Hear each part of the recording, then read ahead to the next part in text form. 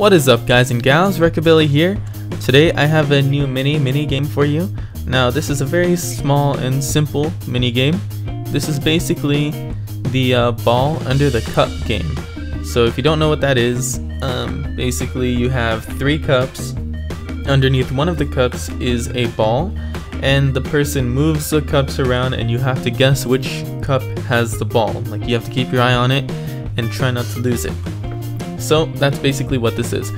Right here, I know for sure that this one has the ball, and you can see the ball above the cup right there.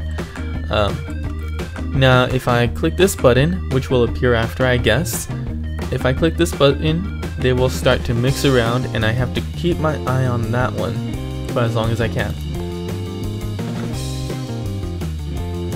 There we go, and I can see that it landed in the same spot. Correct. And if you notice, this time it just lasts a little bit longer, the mixing and matching of which one goes where. And it looks like it actually went into the same spot. Now that doesn't actually always happen. It can go anywhere it wants. I'm gonna watch it one more time.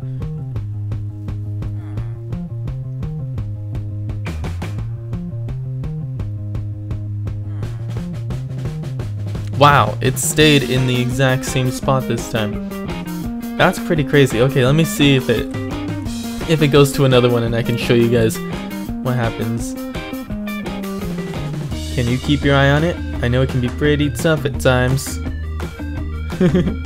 I still think I know where it is. Pretty sure. There it is. I think it's on the right side this time. Correct. Okay, and then we'll go one more time. This time, I'm just gonna look away. I'm gonna totally guess which one it is. I have no idea which one it is now. So if I get it wrong, then I start over and the mixing doesn't last as long. And I'll explain how all of this works afterwards. So I'll just go to the middle. You can see that it was the one on the left and I guessed the middle, so it was wrong. And yeah, so let me go ahead and explain how this works. For this mini game, there's a lot more commands than I'd like to explain than I normally do, but I can go ahead and explain in short detail of what's going on here. Basically, these command blocks are deciding which one of these will switch.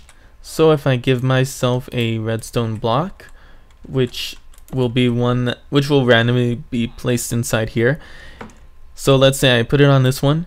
You'll see that the 2 and 1 switch, and I can just do that over and over and they'll keep switching. If I press the middle one, then those ones will switch, and if I do the last one, then the last ones will switch. So that's how that works, and then it just randomly decides where to place this redstone block. Now to guess if you have won or not, by pressing on these pressure plates, it powers this redstone, which goes and does some things, but specifically right here, it detects if the cup or this minecart right here has a score cup of 1. And I actually gave these minecarts a score. So if I go over here, I have a little reset. Set the score cup of 1 to that position, score cup of 2. Actually, I didn't need to set the score of cup to the rest of them. They could have just been 0, but this way it makes it easier to move them around. So if I press this button, it resets, and the one all the way to the left will be the score cup of 1. And actually I can use that reset whenever I want. Like, I can come in here, and if I screw this up, then I can just come over here, click this button, and you'll see that everything is reset and they all have the right score. So if I guess this one, that's correct. As for this basically is just deciding if the game start is equal to 1 or if the game has started. So it places a redstone block here, and then it will randomly start switching those around. So I can actually show you guys that right there. So that is basically deciding, well, these command blocks are copying that here, and basically this redstone or this command block is deciding which block to place the redstone block in here. Now it's too fast to actually see it, but it is being placed in there, and as soon as I stop it, you'll see that 1 appears. So that's what's going on there, and now they are all mixed up. That's actually what happens when you press this button. It decides when you are changing, or when the cups should be changed around. And it actually has the plus equals, and I'm using this is a new addition for 1.8 in command blocks that allow you to add, or subtract, I think even divide or percent, I don't know, all sorts of things with your commands and your scores. So I have a score of switch and a score of points.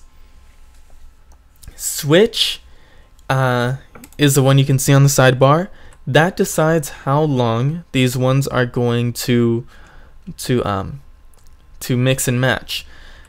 Points is how often you get it correct. So for instance, right now you saw it went to 10 and it stops. If I guess correctly, I'm so lucky because I didn't pay attention to which one it was.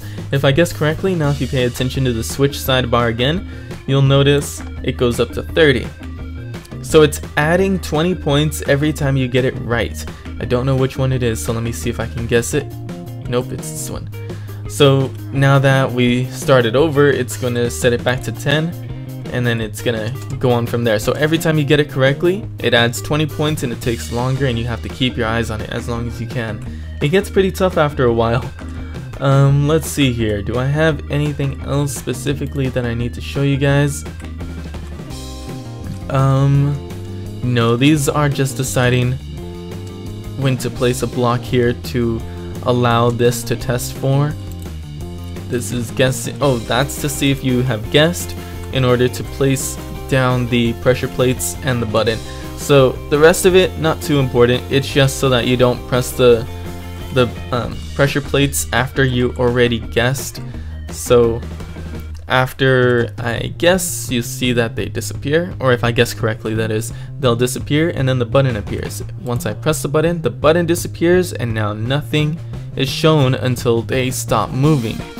Now I can go and guess again, and then you'll see the button appears again. So it's just a matter of deciding when to show certain things so that you don't break it or continuously press the button and make it rotate as long as you want. So yeah, that's the idea. It's pretty simple actually, and it took me only a few hours, but I'm pretty happy with it. Now I didn't make it look all pretty, but still fun to play with. And if you notice the villager there, I got my speech bubbles implemented into this, and I have a video showing how to do speech bubbles, which you can check out. So if I press this button, you'll see that he talks. I'm just too quick for you. And let me just guess correctly, and if I press it again, it's another random one. Recabilly made this, just so you know.